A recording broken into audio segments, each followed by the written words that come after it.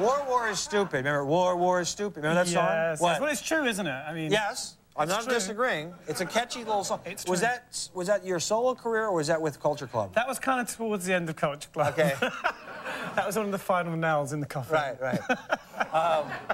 There were a few finer moments than that, though. War, stupid, and people... Why do you always pick the worst song? No! It's not my favorite song, but it is... It's not my favourite song either, I have to tell you. What is your favourite song?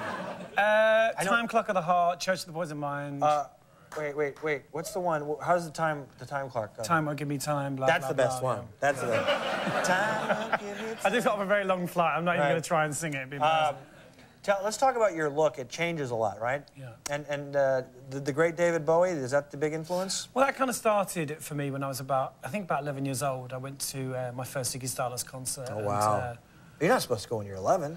Well, my parents didn't want me to go, but I went anyway. There you go. And it was a very sort of life-changing thing for me because I lived in suburbia. I'm sure some of you did. I grew up in suburbia. Yeah, and, you know, just... I went, when I was 12, I waited a year and I went to see the Osmonds. And look, nothing happened. See, It's not quite the same thing, I know, though. that's, you know... Although they did have those very nice white flared suits, didn't they? Sort of an Elvis-y. Yeah. And they had lovely teeth as well. Yeah, beautiful teeth. Yeah. So, you know, yeah, But Bowie was a different thing because, you know, I sort of grew up in this very small sort of neighbourhood and everybody knew your business and, you know, it was kind of quite a grey place. Yeah. So David Bowie was... Yeah, great. You know, place, all the right? houses looked the same, same curtains, you know, same... And then Bowie, boom, Bowie came shocks you. Changed my life. And did you ever meet him and thank him? I met him 2 years ago for the first time. Are you kidding me? You never met him until 2 years ago? I once passed him in an airport in Australia, but I was too embarrassed to speak to him. But then I finally met him. I went to see him with 9 Inch Nails about 2 or 3 years ago in New York. And he's cool, right? He was adorable. Yeah. He was adorable. Why is that funny? Well, they think. Now, let's take a look. Let's look at some pictures of you. Oh, that is you. That's me as Bowie. As Bowie, how old are you there? 14, 15. 14 or 15. Yeah. Okay. And let's see.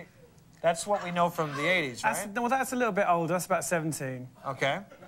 And then... I like that look. What about this? That's sort of Culture Club, height of Culture Club. How old are you there?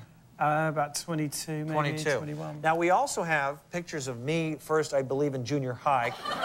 That's me. That's, I think, 8th grade. 8th grade spring.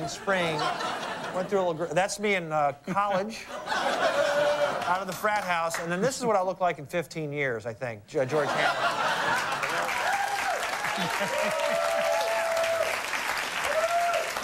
But you see, you know, you're one of those lucky people. You were born handsome. Oh. I was born quite plain, so I've spent my life making myself more exotic. Now, that's interesting, because when in the 70s, when we were listening to Elton John, when all those great songs came out, he had the really loud all the sunglasses and stuff, but he was already kind of plain-looking when we saw him without that. He was always plain-looking, wasn't he? I'm not going to say that on national American TV. No one will see this, George. Elton watches everything. No, I like Elton. I mean, he looked good when he dressed up as a duck. Do you remember he dressed up as a duck? Yes, I do. That was quite a good look. Yeah, that was bizarre, and that was... I wouldn't do that, though. No. Because it sort of makes your bum look bigger. You see? You got to think. You're writing a musical? I've been working on a musical, yeah, which hopefully will go into production in November this year. And it's a musical about sort of early 80s, all these kind of exotic creatures from London who...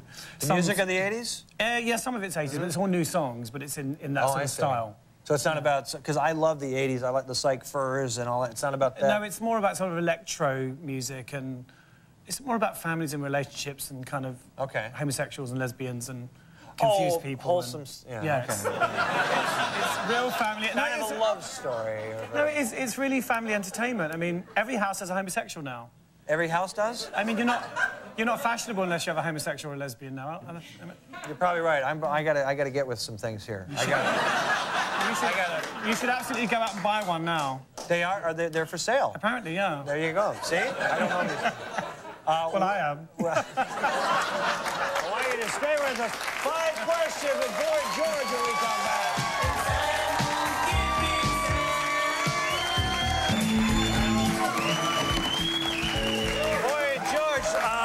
You listen to the new stuff? What do you think? You like anybody? You like Dido? Yeah, she's all right. I know her brother, actually. Do you? He's very famous in England. He's called Rolo. Is that really? Yeah, really, he is. What does Rolo do? He's a very big dance music producer in a band called Faithless, big band in England. I love Dido. Yeah, she's nice. I mean, I met her once. You met her once? I actually met her just before she came to America to break it, and she's broke it. Yeah, she's good. She's good. I'm impressed. What about the other? What about Britney Spears, Christina Aguilera? Woo! Prefer Joni Mitchell, really. Oh, there you go. Yeah. She was a sexy tart. No. Well, no, but she's... No, she was a songwriter. She was great. She's a fantastic songwriter. I mean, Britney's all right, but it's not for me, really. Right. And what about the boy bands? I like that one. I like that one from NSYNC with the nose. You know, JC. He's gorgeous. Really? But I mean, you know. I like Marilyn Manson. I like Marilyn Manson. Yeah. I think he's the best-looking pop star in America. How quickly you forget Alice Cooper. And Missy Elliott. I like Missy Elliott. Okay. What did I want to ask? Do you have a tattoo? I have one on my neck. See?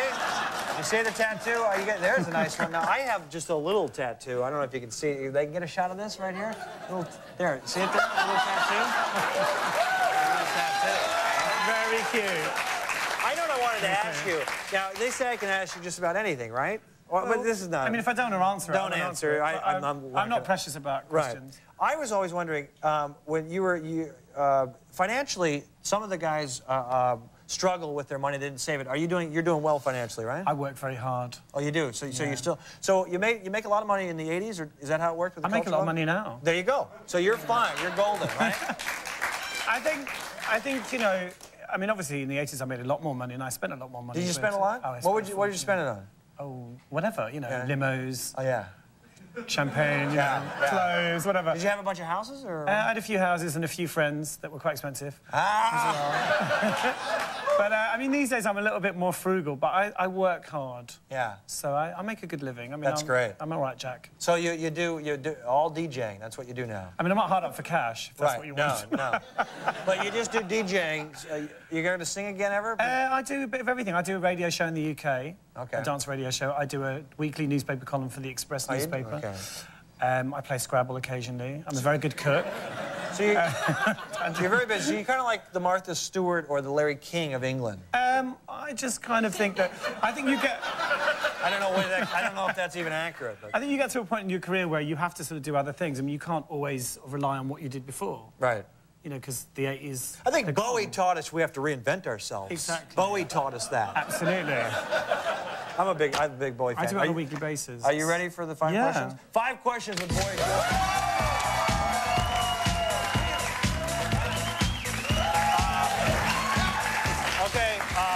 This is geography, the first question. What U.S. state, you're familiar with a lot with the states of the United States? This might be tough because you're from... What state is known as the Peach State? Little Richard. Is that your final? Well, it's Georgia, isn't it? Georgia, there you go.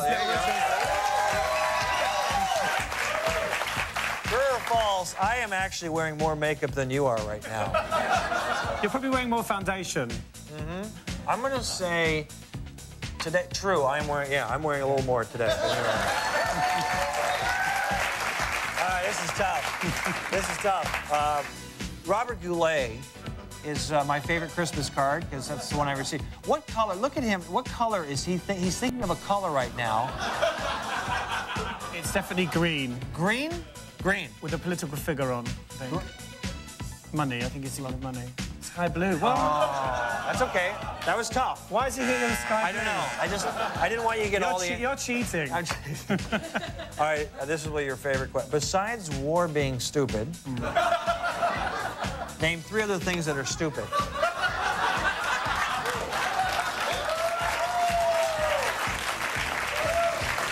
George Bush. George Bush, okay.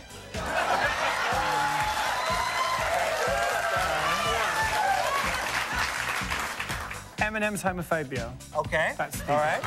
Okay. But he's also quite cute as well. He's cute. Yeah. He's singing at the Grammys, I think, with Elton John. They're going to do "Don't Let Your Sun Go Down on Me," right? Is there? I need one more. One more thing, something that is stupid. Trying to teach a donkey to break dance is stupid. Couldn't agree with that. It's great. Made you think there. And finally, when I first heard Karma Chameleon back in the 80s, I was like 12 or so, you know. What did I think? Did I think you were singing Comma Chameleon, Come On Chameleon, or Connor Chameleon?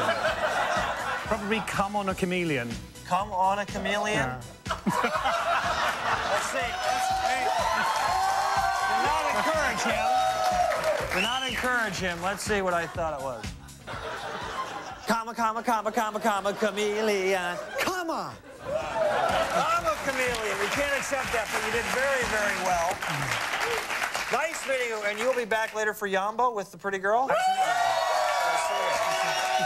George, we're back with Amanda Detmer right after this. Her name is Amanda Detmer, and she's talking to Craig when we come back.